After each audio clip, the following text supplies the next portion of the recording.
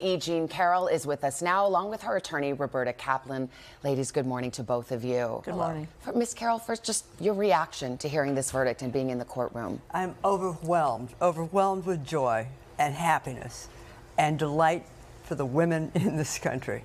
As you well know, the jury found Mr. Trump liable for battery, specifically sexual abuse, but not rape. What do you make of that verdict? I'm going to let my attorney answer that question because she understands what was on the jury checklist. Yeah, what do you think? So New York law in this area is complicated, and I'm not going to take the time to your listeners to try to explain it, but suffice it to say that he was found liable of a very serious charge.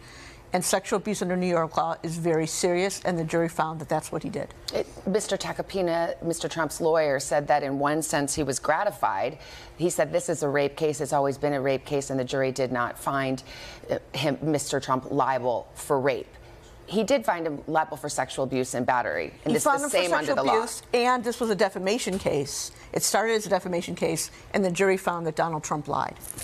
The damages awarded here were $5 million. You didn't ask for a particular number. Were you surprised when you heard the jury come back with that figure? I didn't even hear the money. This is not about the money. This is about getting my name back. And that's what we accomplished. Robbie had to tell me later how much the damages were. Do you think the jury was sending a message with that figure, $5 million in damages, including punitive? There's no question they were sending a message, combined with the fact that they decided the case in 2.5 hours, which is lightning speed. By the way, do you think that you'll be able to collect those damages against the former president? Oh, I promise you that we will collect those damages against the former president.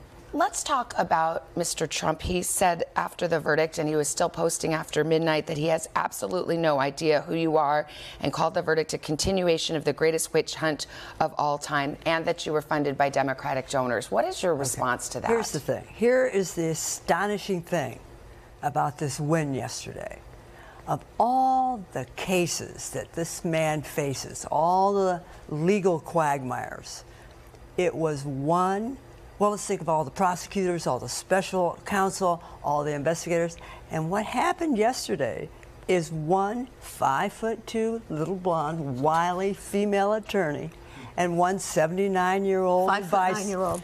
Yeah. 5'9". 5'9", 79-year-old advice columnist beat Donald Trump in court. Do you think his decision not to testify helped your case? Do you think the deposition that he gave helped your case? There's no question that both of those things helped our case. The jury saw on our side 11 witnesses who took the stand day after day, including Jean for more than 2 days, under oath, and told the truth. On the other hand, he didn't even bother to show up, and in his deposition, he made admissions where he was basically a witness against himself. Explain that. In what way do you feel that he incriminated himself? So I think most importantly, when I asked him about the Access Hollywood video at the deposition at Mar-a-Lago, he answered, believe it or not, that unfortunately or fortunately, men have been able to get away with abusing women for millions of years. Fortunately. Who uses the word fortunately to talk about sexual assault? What does it mean to you, Ms. Carroll, to have gone through this process, to have experienced what you alleged in court you experienced all those years ago, and to have this day come? Well, it is a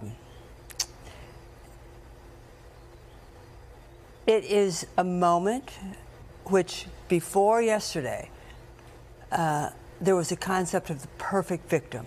The perfect victim always screams, always reports to the police, always makes note when it happened. And then her life is the perfect victim's life is supposed to fold up, and she's never sort of supposed to be happy again. And yesterday we demolished that old concept. It is gone. It is gone. And I'm overwhelmed with happiness for the women of the country. It's really not about me so much. It's about every woman. As mentioned, Mr. Trump never set foot in that courtroom. You never got to see him face to face and confront him. What would you have wanted to say? What would you want to say to him now? I said it to Joe Takapina yesterday. He came over to congratulate me, and he put out his hand, and I said, he did it, and you know it.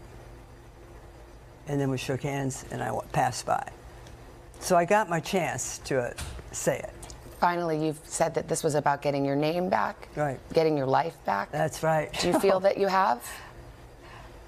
In one fell swoop, I think Robbie Kaplan and the amazing team accomplished that. And Ms. Kaplan, of course, the president's lawyers are vowing to appeal. Do you feel confident about where this case is and how you'll do on appeal? I've rarely felt more confident about an appeal than I do about this one. They have no legitimate arguments for appeal. Well, ladies, thank you very much for your time.